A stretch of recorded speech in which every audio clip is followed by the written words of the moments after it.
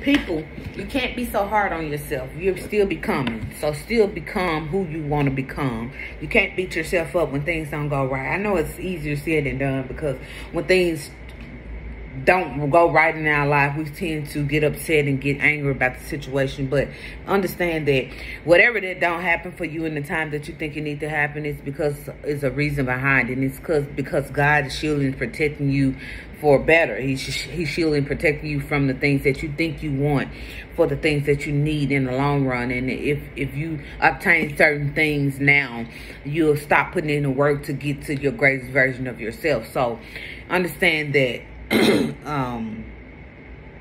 don't be so hard on yourself, because you still becoming the person that you want to be in life. So keep on keeping on, and if you keep God in your life and keep God first, you'll become everything that you thought you could be, because you know you'll be leading by God, the person that's meant for you and sent for you to do these things. So anytime you're feeling down on yourself, just understand that you're still becoming, and you still have time to become your greatest version of yourself.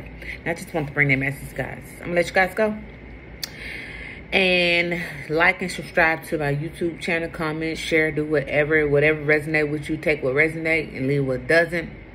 Subscribe to my YouTube channel at Takosha T777. I look forward to seeing you guys soon. Have a great day. It's Kosha.